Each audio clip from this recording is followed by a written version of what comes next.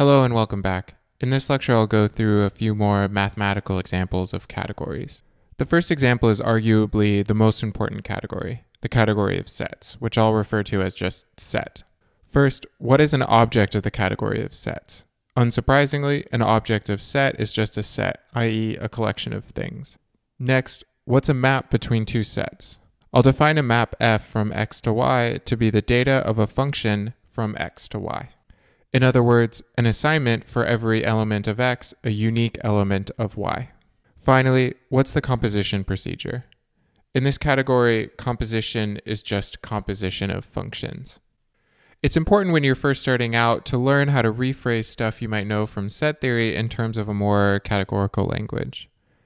For example, an element of a set is the data of a map from a set with a single element to x.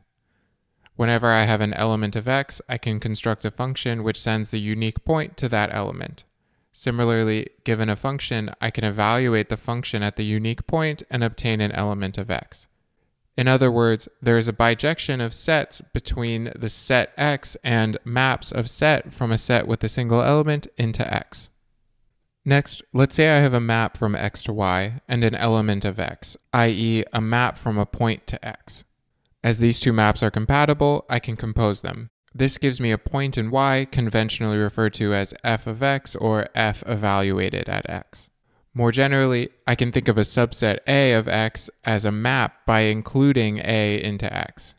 I can then compose this map with f, obtaining the restriction of f to A. A common property of a function is to say it's constant.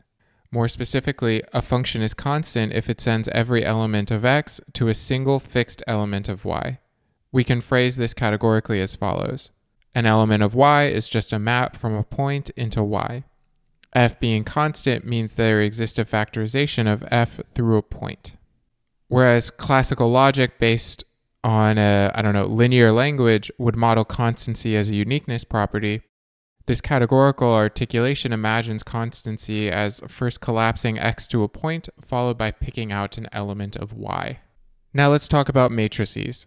I'll encode matrices and structures thereon through a category called mat. What are the objects of this category? Well, an object will just be a whole non-negative number. Given two whole non-negative numbers, i.e. two objects of mat, what is the data of a map from n to m? I'll define this to be an n by m array of numbers aij. Now for the interesting part, the composition procedure. Let's say I have two compatible maps A and B. Their composition needs to be an n by p array of numbers. Note that I just need to tell you their ikth entry, which is aij bjk. Here I'm using Einstein notation, so I really mean sum over all repeated indices, i.e. sum over j. In other words, composition in this category is just matrix multiplication. The compatibility condition in a category simply reflects the fact that I cannot necessarily multiply two arbitrary matrices. Next, you need to construct an identity, which turns out to be zeros everywhere except along the diagonal where it's equal to 1. This is usually written as the Dirac delta function.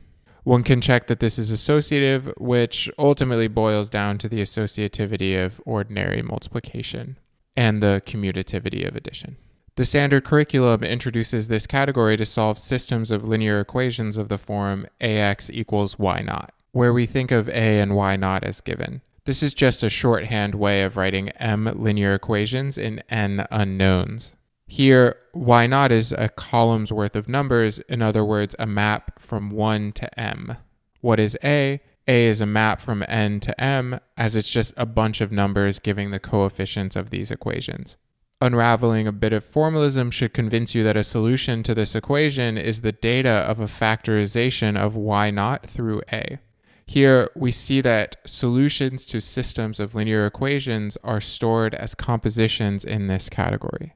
Next, I'd like to note something immediate from the definition, which is that maps in this category from 1 to 1 are just numbers. A 1 by 1 array of numbers is just a number. I'll leave it as an exercise to show the following. Given a column vector x, I can consider x transpose, which is a row vector or a map from n to 1. As they are compatible, I can consider their composition, which is a map from 1 to 1, i.e. a number, which turns out to be the norm of x. Next, I'd like to discuss another perspective coming from linear algebra, which I'll refer to as, a linear algebra fact. First, if you know this, recall there exists a notion called a finite dimensional vector space. If one is familiar with this notion, one shouldn't have any trouble packaging this into a category of finite dimensional vector spaces and linear maps, which some people sometimes call vect. This has a classical relationship with matrices. First, I can associate a vector space to any object of mat, i.e. a whole non-negative number n, Rn. Similarly, I can associate a whole non-negative number to any vector space V, namely its dimension. Next, I can extend every array of numbers to a linear map via linear extension on a basis. More advanced courses in linear algebra might convince you that these are two perspectives on the same thing. One of the benefits of categories is that there is a precise sense in which these two categories are, quote, equivalent. Why is this at all interesting? Well, whereas computers can understand matrices, nature presents us with vector spaces. For example, like quantum systems. For example, a description of a one-dimensional vector space in terms of a number requires, in particular, a choice of units. But nature does not give us units. So now I'd like to talk about more geometric/calculus things. I'll do so by defining a category of pointed Euclidean spaces, which I'll refer to as pointed Euclidean spaces or Euc sub-point. An object of this category will consist of two pieces of data, a whole number n along with a point x in Rn. For example, you live in a place where n is equal to 3 or maybe 4, whatever, and your center of mass is a point in R3. Or your center of mass at a particular point in time is a point in R4. Next, I need to tell you what a map is in this category. A map from n, x to m, y is defined to be the data of a smooth map, f, from Rn to Rm, satisfying the property that it sends x to y. For example, when n is equal to 1 and m is equal to 3, this is a path in 3 dimensions. X can be thought of as a point in time, and the condition is asking that the trajectory pass through a certain point at a certain time. Maps in the ordinary sense of the word correspond to the case when n is equal to m is equal to 2. And you should think that x and y are kind of like designated centers, and the property that the map sends x to y is something akin to asking that the map be centered. Composition is what you would imagine, just the composition of functions. However, I have this extra condition I need to make sure the composition procedure respects. I'd like to give an unnecessarily involved argument for why this composition procedure works. Namely, I'd like to show diagrammatically that the associativity of composition in the category of sets gives that the composition we've defined respects the condition we've asked for. So let's say we have a compatible pair of maps f and g. I'll draw somewhat abusively the point x as the following map. I can compose the first two maps and obtain f of x, which, by assumption, equals y. I can further compose this map to attain g of y, which, by our assumption, equals z. Alternatively, I could compose the middle and right map to obtain f composed with g. I can further compose this map to obtain f composed with g evaluated at x. Note that this diagram is the associativity diagram introduced in the same lecture, and so the top map coincides with the bottom map. Therefore, the data I've written down forms a category.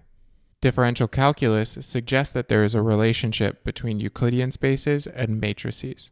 In other words, the derivative should give some sort of correspondence between the category of pointed Euclidean spaces and this category of matrices. This correspondence should take an object n, x and spit out n. It should take a smooth map f to its derivative evaluated at the point x. Since f has multiple inputs and outputs, the derivative will be an n by m matrix. Its ijth entry will be the partial derivative of the ith component of f in the jth direction evaluated at x. How should it behave on a composition? Well, it should take a composition f composed with g equals h to a composition in matrices df composed with dg equals dh. The fact that the derivative of a composition is a composition of matrices is a very non-trivial fact and goes under the heading of the chain rule. In other words, one way of thinking about the derivative is that it's an association between these two categories. Moreover, the chain rule reflects the fact that this construction is compatible with their higher dimensional structure. Note that this compatibility is essential for computing derivatives. Finally, note that the derivative sends the identity map of an n-dimensional Euclidean space to the identity matrix. This is because partial xi, partial xj evaluated at any point x is delta ij. So category theory is like swarming with cryptic aphorisms, commonly referred to as slogans. I'll end with one of the more famous aphorisms, which I'll put in scare quotes because it will involve a word I have yet to define. Namely, the chain rule expresses the functoriality of the derivative. In the coming lectures, I'll say what it means for an association between the objects and maps of two categories to be, quote, functorial. Briefly, an association of objects and maps in one category to object and maps in another forms a, quote, functor when two conditions are satisfied. It sends compositions to compositions and identities to identities. I'll go into detail the specifics of functors in coming lectures. And that's all I have to say for now. Bye-bye.